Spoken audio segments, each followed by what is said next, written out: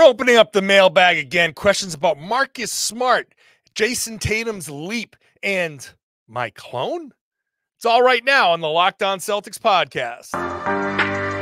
Be ever ready. Recognize the city of champs. Boston, baby, we do what you can't. Locked on number 18, Tatum and Brown, J-team, step back. We gon' wet that and slay teams. Of course the Celtics, who else could it be? Screaming like KG with the Larry O.B. Karalis above average, assessing the team status. Best daily pod, no cap salary matching. Clutch like Bird the DJ, keep John on replay. Prime time, dapping up the truth on the sideline. Raining J's, how it started, raising banners, how we finished. Locked on Celtics pod, home of the winners. B. Hey there, welcome back to the Locked On Celtics podcast. It's right here on the Locked On Podcast Network, where it's your team every day. I got you every day with a free, fresh podcast, and I feel like I'm podcasting every day this month. There might be like 3 days this month that I'm not going to have a podcast for you. That's how often, because I'm podcasting every Monday through Friday, plus bonus post-game pods. They play Friday night, they play Saturday night. I got you. So make sure you're subscribed wherever you get your podcasts. Watch the show on YouTube. Hop in the comment section. Let me know what you're thinking. I'm John Karalis. I used to play a long time ago. Now my job is covering the Boston Celtics for Boston Sports Journal and for you, because every Monday I'm just going to keep trying to roll with this Monday mailbag availability. Like it's a staple of the offseason, but the way the season's going, people keep flooding the mailbag with questions. So let's just keep it going. If you want to submit a question, it's at johnkaralis.com/mailbag. And today, later on, like a lot of fun ones. People are really like going nuts on the goofy questions. So hey, fine, we'll do that. That's all in the third segment. Asking about how many All-Stars can the Celtics really get? Jayson Tatum's leap, a shout out to ownership. Let's start with a question about Marcus Smart. And people are saying, like Edison here, I see people feeling bad about Smart not being here and losing in Memphis. I'd like to recommend to those people that they look at the Porzingis three-pointer from the logo and just get over it. We got way better with him and Drew, significantly better than Smart and Rob, I'm afraid. And look, I guess what I got to say, Edison, is it can be both. It can be both. You're right. You are right. But also, I can be sad. I can be sad because I specifically went in Washington. It was Wizards and Grizzlies, the game before they played the Celtics. And I said, let me go check out on this like Celtics reunion bowl. Smart, Gallinari, Muscala. Let's go see this.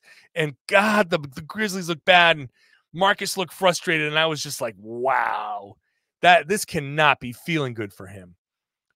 At the same time, Edison, I can absolutely agree with you that, yeah, that Porzingis three-pointer, hell yeah, that's a wrinkle that didn't exist before. How about Drew Holiday and all the stuff that he's been doing?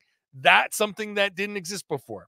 Drew Holiday is better than Marcus Smart, and the trade wasn't smart for Holiday. If that was the trade, I wouldn't have reacted the way I did. But in reality, even though they were traded in separate deals, the net effect is Porzingis, Rob became Porzingis, Smart became Holiday. And if you look at it like that, I can say, well, I love Rob, and I still think Rob can do a lot of things and can be part of a winning team.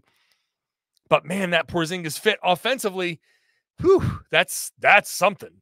And then the Smart upgrade to Holiday, like, I'm sorry. Like, I'm probably the biggest proponent for Marcus Smart in this market. And I'm not stupid, though. I can look at it and say, Holiday's making a lot of the same defensive plays, and he's a better offensive player. So it is what it is. I can miss Smart and still be, acknowledging that the team is better. They're obviously better. And Franklin, to keep with this theme, says, with how bad the Grizzlies are this season, what are the odds we could reclaim Marcus Smart if the Grizzlies devalue him? I think the odds are 0. First of all, I think the odds of the Grizzlies devaluing him and moving him are low. But if they do decide to pivot, if things just go really, really south, there are rules against the Celtics reacquiring Marcus Smart. There's a certain amount of time. He would have to go through another team. It would be first of all, number one, it would be difficult. Number two, it wouldn't make any sense because you're not bringing Marcus Smart back to be in this situation. Because if he came back, he would just want to slide back into the role that he had. And it's like, well, we've moved on. And I don't think there's room for you in the same way. You want to come off the bench? Like, because the chemistry and the roles, like, I am a huge, huge believer in the team building its chemistry from the beginning. And they've worked. And if, let's pretend at the trade deadline, some weirdness happens and Marcus Smart finds a way to get back into Boston, then yeah, half the locker room is going to be like, oh, wow, Marcus is back. This is amazing. And like a bunch of guys are going to be like, yeah, but he's going to come in and want to be the starting point guard again and want to be like, want to be like right back to who he was. And that messes with the Holiday role. It messes with the Derek White role. It messes with a lot of things. I don't want to mess with that. The Celtics have a special thing here. For me to say this is not the time to bring Marcus Smart back, that should tell you something. Because, like I said, I'm Mr. Marcus Smart around here. James from Hartford would just like for John to please give a huge shout out to Wick and Celtics management for putting this team together. It makes life so fun. Okay. Shout out Wick Grossbeck and Celtics management for putting this team together. After the season ended, Wick Grossbeck relayed the story about sitting in a meeting with Joe Mazzulla, and I think it was with Joe Mazzulla and Brad Stevens, and basically saying, we can't bring back the same team. From there, you assume, like, okay, if the owner says, well, we can't bring back the same team, I assume the discussion then becomes, okay, here's our list of guys that we are willing to trade. Here's our list of guys that may not fit the way we thought they would. Here's our list of guys that are not exactly working within the framework of Joe Mazzulla's system. I mean, you look obviously at Grant Williams. They let him go for nothing. He was obviously, that's somebody, you don't just let him go for nothing, right? Financially motivated for sure. But if he was that valuable, they would have found a way. So they sat together, and this is the result. The ownership said, things got to change. They all got together and decided how they were going to change it. They scanned the landscape. Brad Stevens said, hey, we can get Kristaps Porzingis. And they said, all right, who can we give up? They went with Malcolm Brogdon first, but they quickly pivoted to Marcus Smart. If you pivot that quickly to Marcus Smart, that means they were willing to trade him from the beginning. That's not somebody that's like, it's a tough decision and all of that stuff, for sure.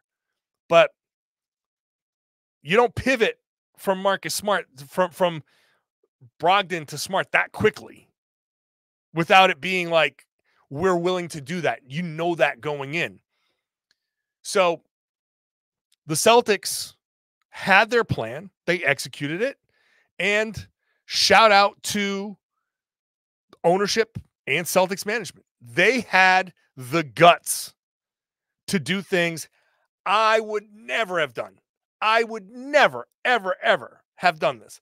But I would also be a terrible general manager. I know that. I'm not good at that. I'm better at like analyzing things after the fact. That's my strength. I can see what happened and tell you why it happened. The other stuff, let Brad Stevens do that. Let Wick Grossbeck handle that. Let Joe Mazzulla handle that. So up next, Jayson Tatum. He is hot. Has he finally become Kobe Bryant? Talk about that. My take on Peyton Pritchard. That's all coming up next. Today's show is brought to you by Gametime. The Gametime app is going to get you those killer deals on last-minute tickets, no matter what it is, a game, a concert, a show, a comedy show, whatever it is, you want that Gametime app. They've got all-in prices, so when you see a price on the Gametime app, that's what you pay. You're not going to be surprised when you check out. You're also not going to be surprised when you get to the arena because they have views from your seat as you're looking at it, so you know exactly what you're getting into. And their best price guarantee takes the guesswork out of buying tickets, because if you find tickets in the same section and row for less, Gametime will credit you 110% of the difference. So they've got these deals right up until the event, sometimes an hour after the event starts. Those comedy shows with like 20 openers, that's a great time to use the Gametime app. Let me tell you something. That's perfect. Download the Gametime app right now. Create an account. Use the code LOCKEDONNBA. You will get $20 off your first purchase. Terms apply. Again, create an account and redeem the code LOCKEDONNBA. Locked, LOCKED on NBA for $20 off. Download Gametime today. Last-minute tickets, lowest price, guaranteed. Thank you for making Locked On Celtics your first listen every day. Check out Locked On NBA. I'm there on Wednesdays with Jake Madison. This will be a fun week for us because there's no games to talk about on the Wednesday show. Tuesday's election day. So we're going to have a lot of fun there. We're going to make up some really great stuff. I promise you. But check out the Locked On NBA podcast because we got rotating hosts all week. It's a good time. It's a good time on the Locked On NBA podcast. Chris, as we dive back into the mailbag, again, johnkaralis.com/mailbag if you want to get your questions in. Chris says, in the offseason, you took a whole episode to talk about Tatum, highlighting a few key areas for growth. I think it might be funny if you did a periodic Jayson Tatum heat check where you revisit those key areas and give your thoughts on how he's progressing. Well, Chris, first of all, thank you for being a daily listener. I will also, I will say that I don't think I need to do that. I appreciate the idea, and I get exactly where you're coming from on that idea.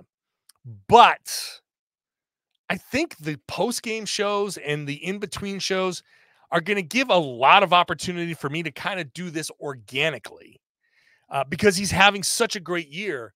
I think we're just going to have a lot of discussion about Jayson Tatum and the leap that he's making, because this is a leap. He is taking a step forward, I believe. Now, it's only 5 games. I get it.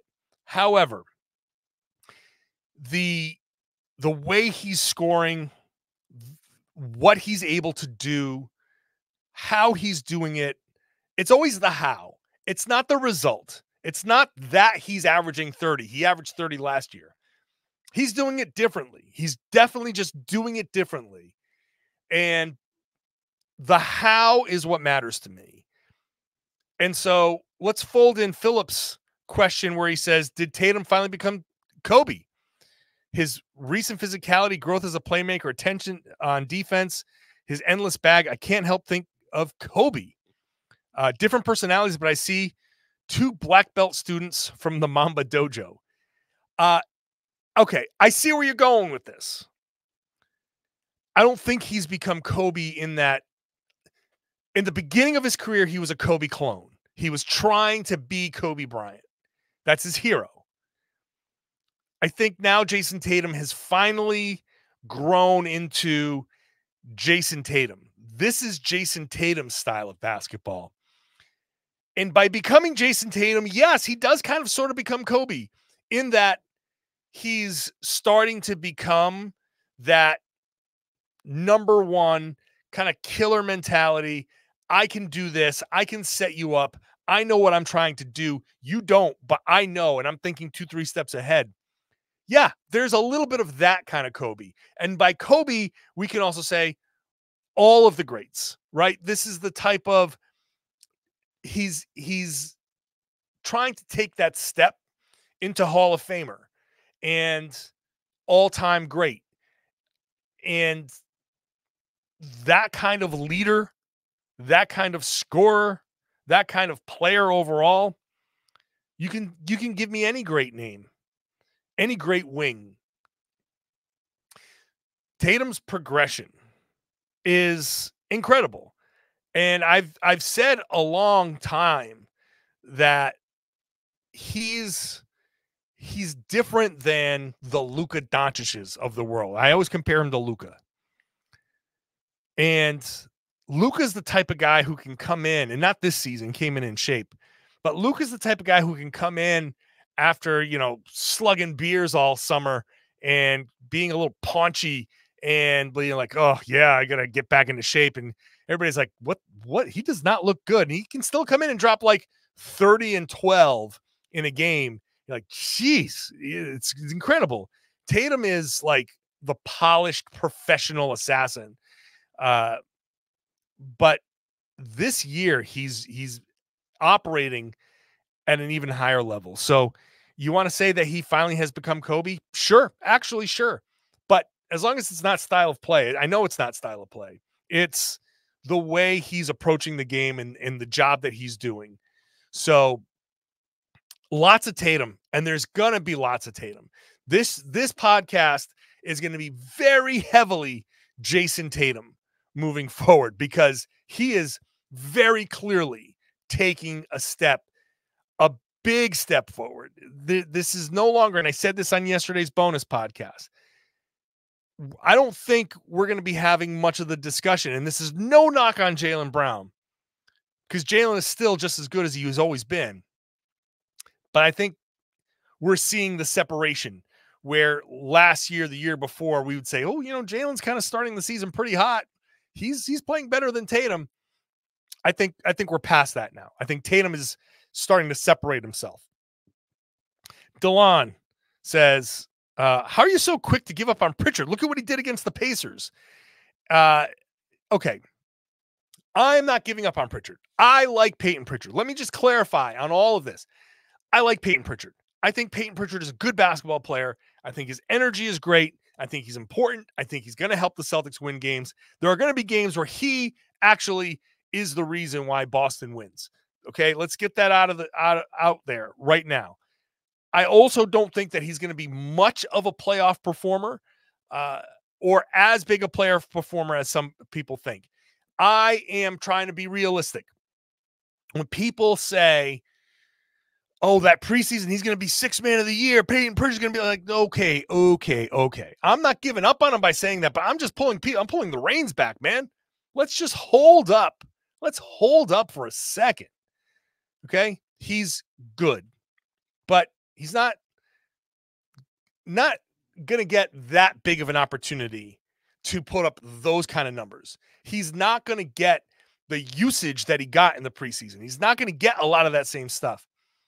If he played for, I don't know, the Wizards maybe, he'd probably go out there and have a pretty good time and score a bunch and play and earn some contracts. And maybe that's what he needs. Maybe he just needs to be like, if he wins in Boston and then after a while, it's just kind of like, all right, moving on. Maybe he just needs to go to like be a featured player on a bad team and go rack up some points and maybe earn some contracts that way. He's capable of doing it. He's certainly capable of doing it. He's good. He's good. Okay. But there are limitations to his game. I'm sorry. There are just limitations to his game especially when it comes to the playoffs. And yeah, he's going to have some games. He's going to have a game like he did against Indy. He's going to have that again somewhere down the road. He's also going to get like completely shut down against some bigger teams. And people are going to be like, oh, why is he even on the team? There are people who are like in my mentions and in my mailbag saying, when do we get rid of Pritchard? So I'm not going that far either. But let's not say I'm giving up on Pritchard. He's good. It's just the limitations are what they are. How many All-Stars can the Celtics get? Let's count those up. Plus, lots of fun questions. The NBA belt, questions about Tom, questions about me, questions about friendship, my clone. It's all coming up next. Today's show is brought to you by our friends at FanDuel. Score big this NFL, this NBA season with FanDuel, America's #1 sportsbook. If you haven't joined FanDuel yet, now is the time, because new customers get $150 in bonus bets with any winning $5 money line bet. That's $150 if your team wins. So the Celtics are 4-point favorites in Minnesota here on Monday night. Why not lay $5 down on that 4-point spread and see if you can get $150 in bonus bets guaranteed if your team wins? So this is the time. And look, the FanDuel app is a great app where it's very easy to explore, and you can do all sorts of things. The simple bets, the parlays, you can pile up parlays in the same game. You can go Tatum points and Al Horford 3-pointers and Jaylen Brown assists, and you can pile them up, and who knows, maybe you come up with a big payout. Super easy to use. FanDuel.com/lockedon is where to go to get started. FanDuel.com/lockedon. FanDuel is an official partner of the NFL. And I'll tell you this, the best part about it is the tools that can help you gamble responsibly, set your limits. They can help you do it. Just ask you, yes, if you're going to do it, gamble responsibly. Thank you for making Locked On Celtics your first listen every day. Make sure you are subscribed wherever you get your podcast, because I will be podcasting basically every day for the rest of the month. You want to know when I'm going to stop podcasting for the rest of this month? There's going to be 2 days, Saturday the 18th and Saturday the 25th. I am podcasting every day between now and the end of the month, except for those 2. So make sure you're subscribed wherever you get your podcasts. Watch the show on YouTube. Let me know what you're thinking. Let me know. Give me your opinions. All right. The rest of this section is all about like fun. I'm going to try to rapid fire my way through this so I can finish on time. Let's try to get through this all. All right. Ready? Kevin says, I know I'm getting way ahead of myself, but is it possible we can get 5 All-Stars? Does the league even allow that? If not, who gets left off? So no, you're not going to get 5 All-Stars. It's just not going to get that level of production. You're going to get Tatum. You're going to get Brown. That's 2. You'll probably get a third from either, I'm going to say it's going to be Porzingis, especially because of the bigs. So I'm going to say Porzingis will be the third one. If for some reason the Celtics find their way to a fourth, it'll be between Derek White and Drew Holiday. But I don't think they get there. But if there is a way to do it, I mean, but all 5 guys have to be megastars. Like they all have to be huge. It's not possible. It's not practical, I should say. It's not practically possible. So I would expect 3 at the most. 2 for sure. 3 at the most. Jarrett, I love these. I doubt there would be anything official, but I would love to see some network do title belt night broadcasts that follow the belt. If you don't know what the NBA belt is, it's something that I've become sort of like the caretaker of. It's not my original idea, but I'm following it now. The champs come into the season. They have this mythical NBA belt. Every night is a title defense. Whenever they lose, it goes to the team that beats them. So Denver 4-0. Then they face Minnesota. They lost to Minnesota. The Timberwolves now have it.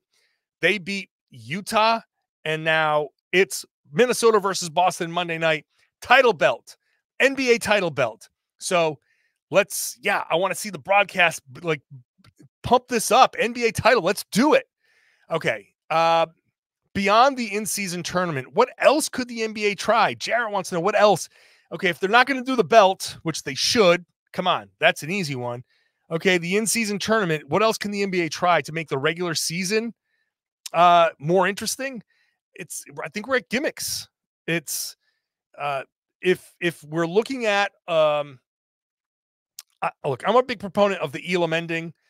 I think once you get to a certain point with 5 minutes left in the fourth quarter, you stop the game, or at that last TV timeout at the 3-minute mark in the fourth quarter, you stop the game. You say, okay, the next 12 points from here, from the closest score. So if the Celtics were up 100-75, first team to 112 wins the game. And then the game could be over in the next, minute and a half, depending on if the Celtics whip off a 12-0 run. That type of stuff, I'm all for the Elam ending. I like it. Okay, so no. Let's make seeding important. let's get the top seeds to pick their opponents. So the top 3 seeds or top 2 seeds get to pick their opponent. That adds some value to the regular season. What about a regular season cup where it's the winner of the regular season gets some sort of playoff reward? What if the winner of the regular season, the best record in the regular season, goes up into their series already up 1-0, and it's still a series that you still get the next 2 home games? So you're already up 1-0. You can go up 3-0 right away. Boom, boom, boom. Win your 2 home games, you're up 3-0. And then you win. Let's give them some incentive. I don't know. I'm just coming up with something. A tournament. How about the bad teams play a tournament for draft picks?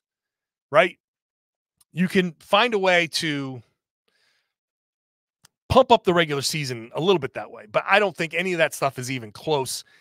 They're going to do the in-season tournament. In reality, that's their bet. If that doesn't work, NBA belt sitting right there, baby. Huey says, any reason why Tom Westerholm doesn't hop on the podcast with the other Jays? Do they hate each other? Oh, vicious enemies. Tom and the Jays. Oh, so vicious enemies. No, they don't hate each other at all. He doesn't hop on their podcast because he's doing my podcast. This is it. That's what it is. He's here for a couple days a week, 2, 3, whatever days I need him. And then that's it. I mean, if he wanted to, if they asked him, I'm sure he would, he could. There's nothing stopping him. You know, I don't have him tied to a radiator. Ooh, maybe I should tie him to the mental note. I'll revisit that. We'll get on to the next one. Ryan says, are you friends with Taylor Snow and other Celtics writers? I mean, friends, we're not hanging out. We're not going to a bar or anything like that. But like, if we're on the road and they said, hey, we're going out for drinks, like, I'm friendly with all those guys. Absolutely. You have to understand, at 50 years old, I'm not exactly in everybody's wheelhouse of friends. I'm probably like past the expiration date of most friends that they have. I am wildly immature, so I can be a good time. I don't mind going to a bar and having some fun. That's not an issue. So yeah, I'm fun to be around. These guys are fun to be around. I like Taylor. See, you mentioned Taylor specifically. Taylor's a good guy. Honestly, the beat is full of really good guys. Like every single one of them. I'm not like calling, texting all of them and be like, hey, so what'd you do today? That's not the level of friendship, but we've hung out. Like a bunch of us have hung out, random people on the road. We'll get dinner together. Different groups of us will get dinner together. So it's a good group. It's legitimately a good group of guys. I'm lucky because I get to be surrounded by those guys. So it's a good beat. Bailey, hey, John, do you start to recognize consistent viewers / commenters or Twitter followers as you go? Do you start to have daily listeners and commenters as you view as regulars? Yes, I do. It's funny. On Twitter, it cycles through. So I had, when I first joined in 2010 or so, whatever it was, you get your first group of like regulars, and then they start to fall off. And then there's a new wave of regulars, and they start to fall off. And then another wave of regulars. And every couple years or so, there's just a new wave of people. It's almost like a graduating class. You get a few years with a group, and they said, okay, that's it. Thank you. And they all just kind of realize Twitter generally sucks, and they leave. But I kind of have to stay on it. So it's just the next group of people. So that's kind of how it works. On the YouTube page, it's still somewhat new to me. It's been a couple years that I've been on YouTube. I don't know exactly how long it's been, but it's been like probably a couple years actually. So there is a group of people. There's a group that as soon as I post, they're subscribed, so they get the notification. Boom, they comment right away. I love that. I make sure I like all of those comments. That's awesome. Like I love that kind of crew. I do recognize some of the people who are regularly in there, especially if they've got if you've got an avatar and an actual username, I'll recognize that. So yes, there are regulars. I do recognize you. If you're around, for sure, I recognize the people who are there consistently. So thank you so much for everybody for being consistent. Hank says, regardless of where you live and have grown up, what are your favorite cities to visit, and which ones do you believe you would want to live in? So I've obviously been vocal about New Orleans. I love New Orleans. I could live in New Orleans for sure. I like New York. I have lived in New York for a while. That was fun.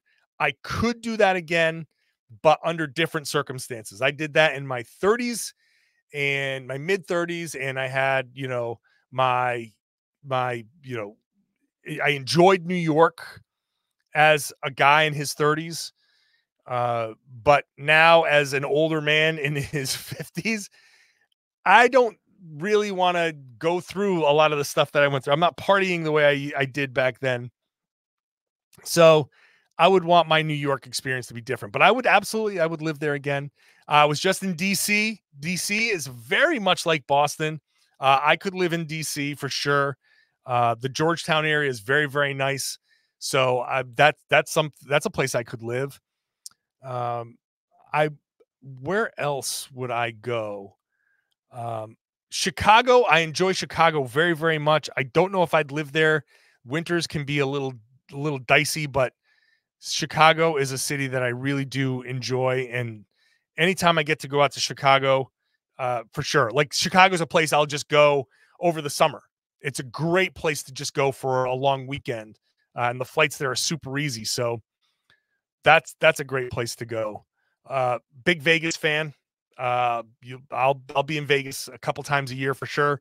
So it's I think big cities, I think you can tell big cities where things are happening. That's my thing. I like to have fun. So New Orleans, New York, Vegas, Chicago, I'm picking all the big kind of party fun cities. That's my jam, man. I love being around people. I love the big cities. I love the action.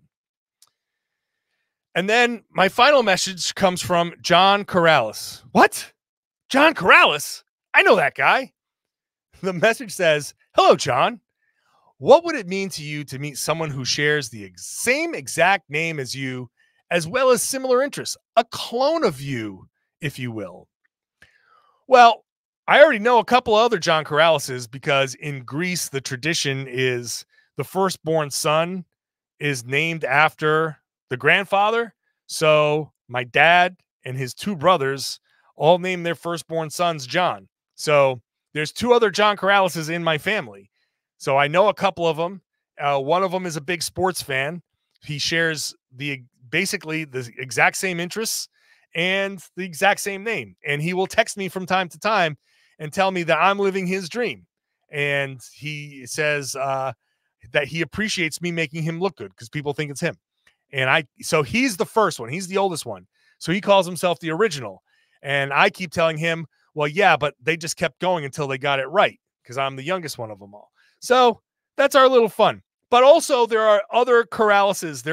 Karalis is not an uncommon name in Greece. There are plenty of John Karalises out there. I'm sure there are John Karalises somewhere out there in the Midwest that have Googled their names and been like, who the hell is this guy? Somebody's probably gotten my mail. If there's any John Karalis out there that's a rich cousin, hit me up. Let's talk. I am not going to be the rich cousin. Let me just tell you that up front. I do a podcast and I'm a journalist. I'm comfortable, but I'm not going to be able to give anybody any money. So nobody get any thoughts there. However, if somebody, John Karalis, has hit the lottery and we have some, similar DNA somewhere, let's sit down, let's chat. I'll do some odd jobs for you. Will earn my money, but I could use a couple extra bucks. Plenty of Karalises out there. Shout out to all the Karalises. There's a section of Italy that was named Karalis. It's on an island, I believe. And also shout out to all the Latvian fans who are coming here for Kristaps Porzingis, who like to tell me that in Latvia, Karalis means king. So yeah, let's go. The real king. of Boston sports media. If you're listening, that sound was accompanied by two thumbs pointing in a very D-bag way towards myself. Thanks for listening, everybody. Thanks for the mailbag submissions. Remember, johnkaralis.com/mailbag to submit your questions. Keep them coming in. I'll try to do the mailbags every Monday as much as I can. So I'll sprinkle the questions in if I can throughout the course of my podcasting. Like I said, I got a ton of podcasts this month. Like they're playing every weekend. So bonus podcasts like crazy. Subscribe. Make sure you get this show directly to your device on any podcasting app that you want. It's also on YouTube. Obviously, I would love to see you there on the YouTube page. Come join me there. That's where the comment section is. Hop in there. Let me know what you think. And I would love it if you shared the podcast. Spread the word. Let everybody know they should be listening to and watching the Locked On Celtics podcast right here on the Locked On Podcast Network. Your team every day.